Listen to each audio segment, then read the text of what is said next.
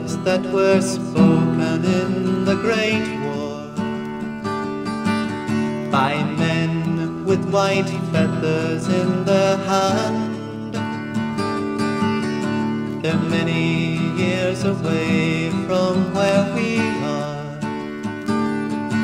Are they too many years to understand? And Russell and the others,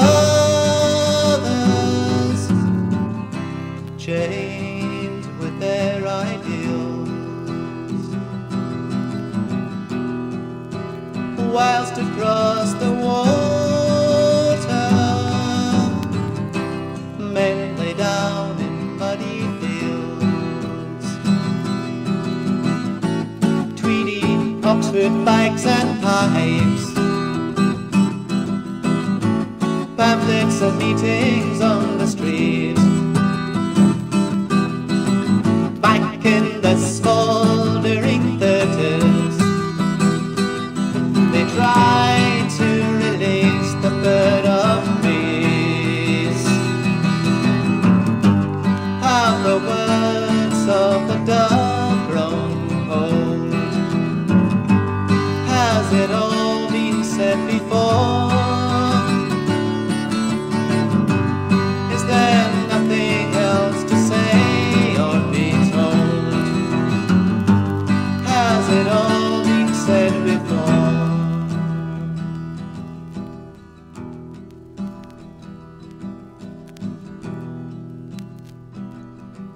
Like galleys with their black sails a-blowing, the Easter sun high above their heads, from Aldermaston on to London going.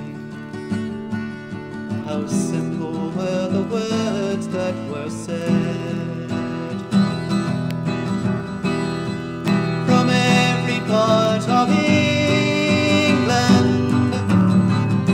some were old and some were young. For 3 days they were marching, with the song upon their tongue. Black nylon stockings and sandals, coloured scarves and the duffel coats. It seems so long ago now. I wonder what happened to their hopes. Have the words of the dove grown cold? Has it all been said before?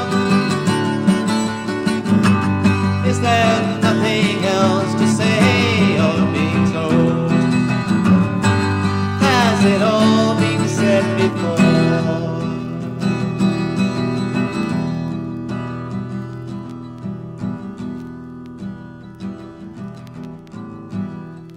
And later on the singers sang their songs,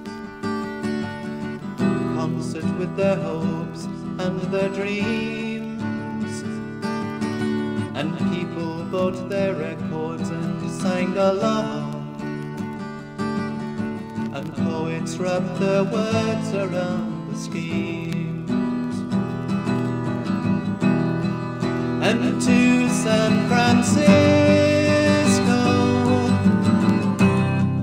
there came something new.